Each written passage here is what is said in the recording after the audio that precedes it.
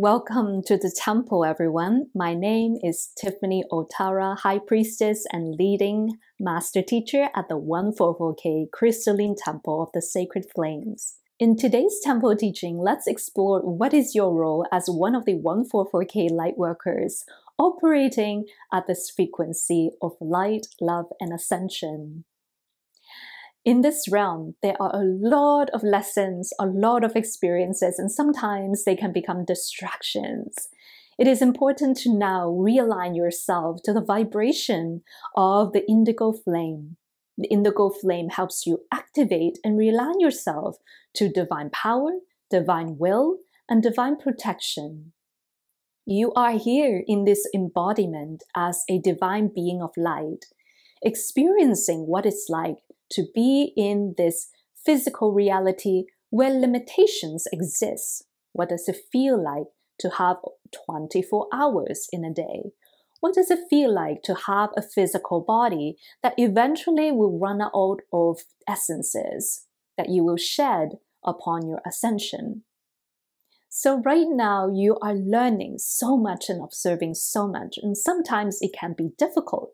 Sometimes it can be challenging as well. Look at every moment as an opportunity for enlightenment and for growth. Look at every opportunity as an opportunity to exercise gratitude. Every opportunity brings forth a level of wisdom that will forever serve your soul. Earth is a school. We learn so much skill on earth. We learn how to take care of the physical body, how to take care of others. We learn various skills, communication skills, relationship skills. We're learning so much on this planet every single day. And so you are becoming a master of wisdom through the transmutation and practices of this knowledge. And because you have this conscious awareness, it is important to remember that you are not meant to fit in this matrix. You're not meant to come into this matrix and to be part of that matrix. On the other hand, you're not here to escape the matrix or to resist the matrix at the same time. It is seeing with open, elevated consciousness what the matrix is, what is it, how it operates, and what it does to other souls, other beings, and the ecosystem of Mother Earth. From there, through that exiting and conscious awareness of the matrix, you can then bring the mastery of your wisdom by re-entering the matrix as a master. A master is simply a student that have allowed themselves to go through the trial challenges of their path. A master never stops learning. A master understands that the journey itself is a process. It is an unfoldment. It is an evolution. The master also knows that they are always connected to Source.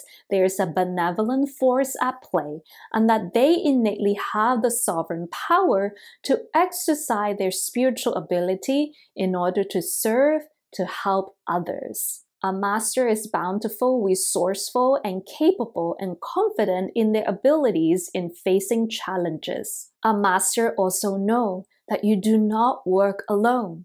You have a whole array of team, guides, ancestors, elementals that work alongside with you. There are also countless of physically embodied light beings, such as yourself and other people that are watching the same type of videos that have the intention to help anchor the higher timeline. You can gain more insights in what your role or your mission or your legacy is by asking what you would like to create as this embodiment.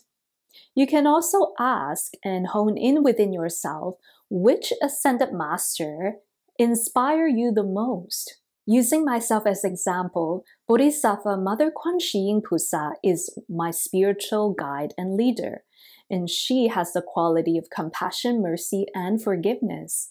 One of her most well-known lifetime was her humanitarian efforts to help other people, to guide other people, and to support other people as best that she can. So knowing that she is the Ascended Master that I serve, then I am able to remind myself that these are the qualities that I need to embody, and her path is one of the paths that shall inspire me in this lifetime.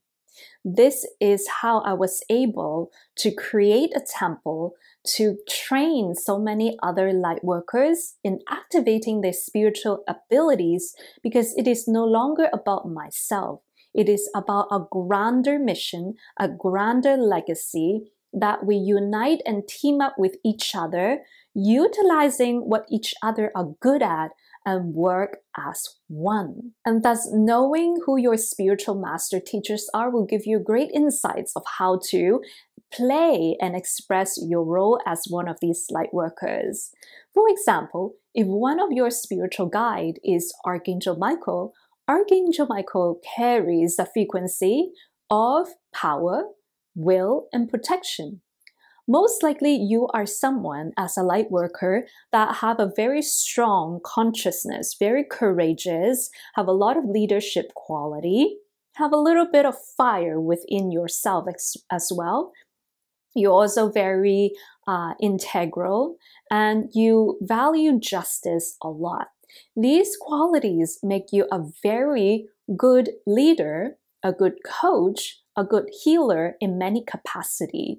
Some of you work with, for example, Saint Germain. Saint Germain himself is a scholar and a connector. So having Saint Germain as one of your guide can also remind yourself on the soul level that you're someone that's really good at mediating, connecting, facilitating, and to link things together. So you might be someone that's really good at hosting conferences. You might not be the person that channel right away, but you might start off by linking and creating a platform where other light workers can exercise their gifts.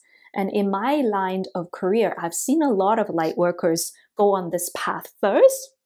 And as they continue to link in more teachers and more speakers in their events, they themselves become teachers, speaker, and healer at the same time. So hone in to whoever your spiritual teacher is. Read about their incarnation on earth. What trials did they go through? What difficulties did they go through? Use their path as your inspiration. For your teacher will have known this path so much so that they are able to guide you on your path as one of these souls. Join us in the temple. Learn light codes from the dragons, Lemurian rose, seraphim angels. Learn light language, learn how to read the Akashic records, learn how to heal with Kuan Yin, and so much more. Join me in my free monthly channeling workshops to open up your third eye and your spiritual gifts, and also to check out my free Opening to Channel course below this video to get started. Much love, everyone.